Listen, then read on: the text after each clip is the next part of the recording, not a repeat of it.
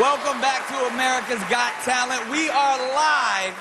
And now, with our next act, when you meet him, you have to be very careful what's on your mind because he'll know exactly what you're thinking.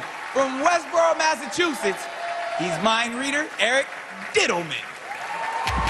My name is Eric Diddleman. I am a mind reader. We're going to collect your drawings. This is a self-portrait, Howard? How does he do that? He still has eyebrows!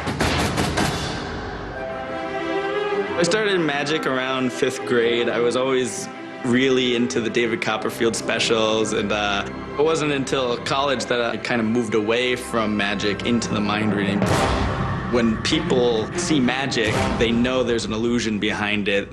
For mind reading, all I'm dealing with are thoughts. Can you just name the name for the first time out loud? Robin.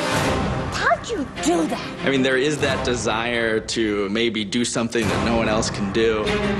I love Eric Diddleman. I don't know how he does it. Forget the first name, he's just Diddleman. Diddleman. Diddleman. Diddleman. So, Eric, I've got 2 words of advice.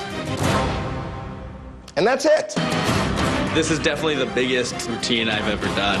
Mind reading actually isn't 100% foolproof. Until I'm with that person whose mind I'm gonna read, you never know.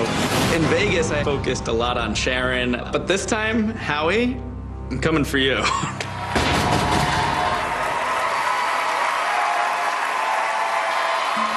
Howie, I'm a little jealous of you because I've secretly wanted to be a game show host. So tonight, I thought I'd give it a try.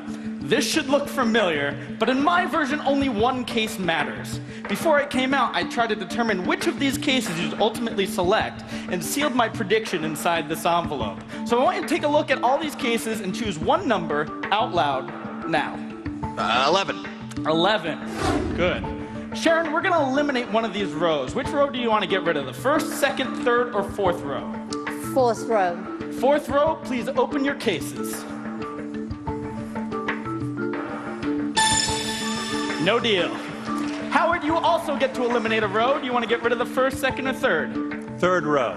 Third row, please open your cases. So far, so good. Now, Howie, at this point, before we open your case, you have one final decision to make. Do you want to keep this envelope or switch it with one of the remaining cases?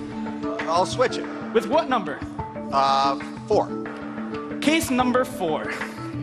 You could have chosen any case. In fact, I even gave you an opportunity to change your mind.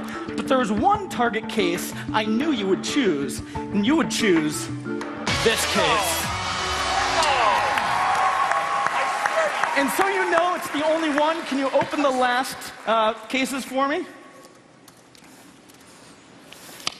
No! Wow! And in case there was any doubt, the target is case 4. That's amazing. Diddleman.